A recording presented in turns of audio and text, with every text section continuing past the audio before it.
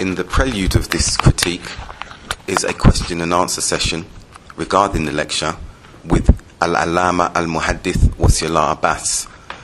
The question and answer session took place in the Sheikh's house in Makkah on Thursday the 3rd of May 2012, and the questions were asked by Sheikh Muhammad Al-Maliki. Question 1. What are the conditions for the acceptance of a trustworthy historian according to Ahl Hadith? Answer from Sheikh Wasiullah. It is well known that with Ahl Hadith, the conditions for accepting any report, historical or otherwise, are that the historian or the speaker about the events has to either have been present himself and witnessed that which he knows. This is the first condition. As Allah says, and you were not a resident among the people of Madian. Surah Qasas, ayat 45. And Allah says, and you were not with them when they cast their pens. Ali Imran, ayat 44. Allah verifies for us that the reporter of something has to inform based on knowledge if he was present. If he was not present, then the second condition is that he reports from a trustworthy source who knows about the report, a person who is well known among the people as a person who does not lie. It is permitted to transmit via middlemen, and that he mentions this, quote, I transmitted this from so-and-so, end of quote. If the person was not present and does not transmit from anyone, then this is a major discrepancy and the person could be sinful. Or if he transmits from a person who is not trustworthy, then he could enter into the statement of the Prophet sallallahu alaihi wasallam, it is sufficient as a sin for a person to relay all that he hears. So a Muslim should not speak except with verification.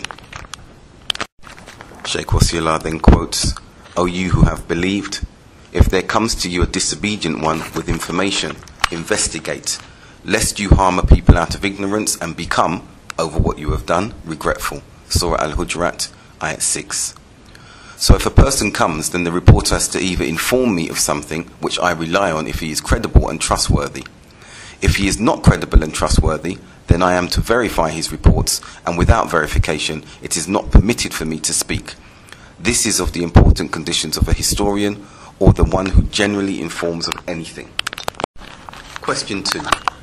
Do we have a right to defend the history surrounding our masjid specifically and our community generally?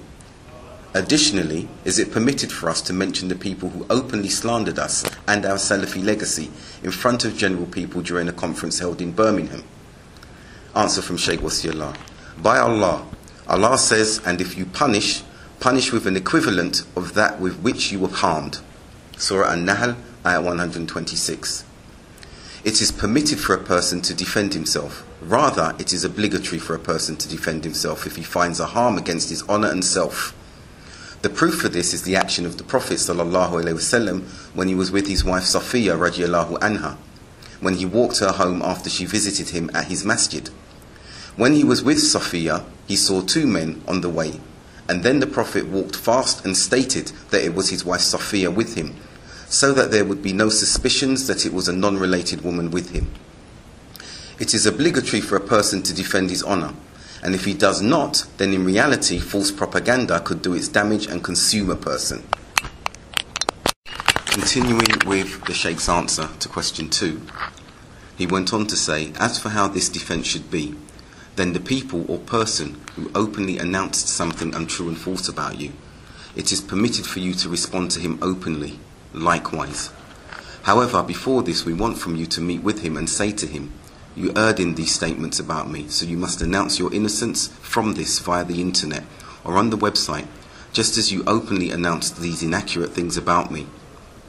If he does this, this is good and we praise it, and this should be the first step.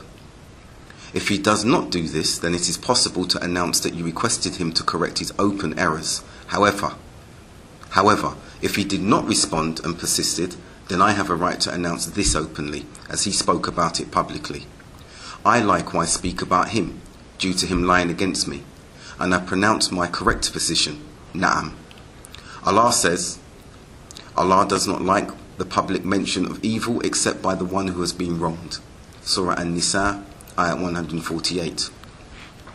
You have been oppressed, yet the first step we want, even though they are the oppressors, and because they are upon Salafiyah, is that they announce their retraction from these words. If they do not announce their retraction, you have a right to announce a refutation of them and their lies openly and publicly. They have to be either met or corresponded with via certified mail, so that in the refutation it can be said, we met, if you did meet, or you say that we sent him a letter which reached him, as it was delivered via verified means, and he did not retract, and for that reason I announced that this was a lie against me, deception to the Ummah, and sometimes this is a must for you to do. Na'am. Question 3. Taking into consideration the main aim of organising Islamic conferences, i.e. to convey beneficial knowledge, is there any benefit in giving lectures regarding the very sensitive matter of the Salafi Dawah and its people in the United Kingdom, due to the precarious situation of the Salafis these days? Answer from Shaykh Wasiullah. What I understand from the question is, due to the differences among the Salafis, is it permitted or good to speak in general lectures in front of the common people? What is apparent to me in reality is that we are patient, and we do not announce these things in general lectures, as there could be people who have no idea of these problems, so we do not need to make them know of them. However, there is no problem in us meeting with them and writing to them specifically, so that there is correspondence between us. This is better, especially because we are in the land of kufr, and we do not wish for them to take us to account due to this saying. This is better, especially because we are in the land of kufr, and we do not wish for them to take us to account due to this by saying, those people are excessive between themselves and fight among themselves. What is accurate in this matter, inshallah, is that you be patient, yet this does not prevent you from addressing them with other appropriate people in order to reach an understanding.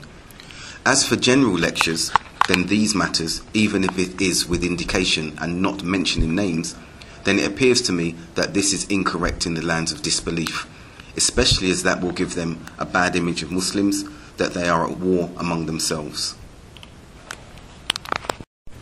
Question 4.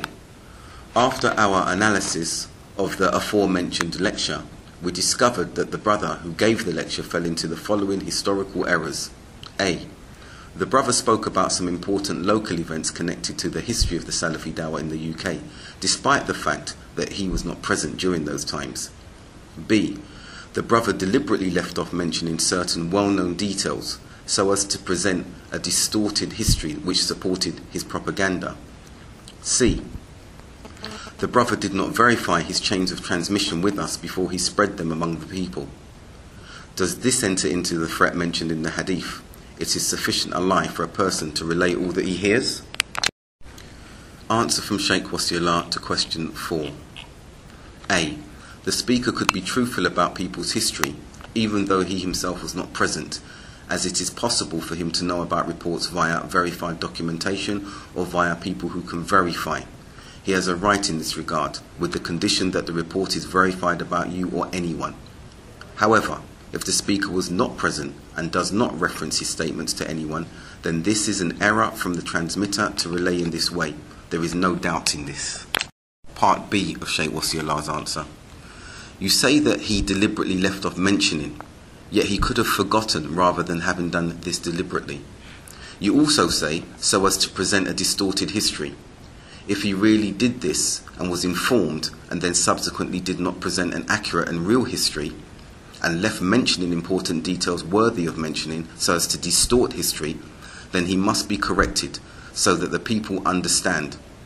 And this is to be done with an accurate announcement. This has to be done. Barakallahu feekum.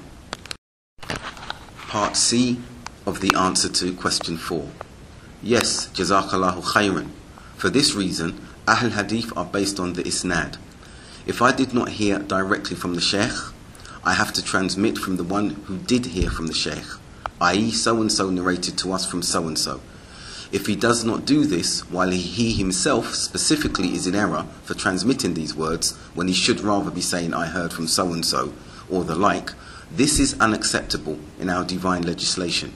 And there is no doubt that when he has not verified what he says and has dishonoured and harmed others, that he enters into the statement of the Prophet ﷺ, sufficient it is as a sin for a person to relay all that he hears.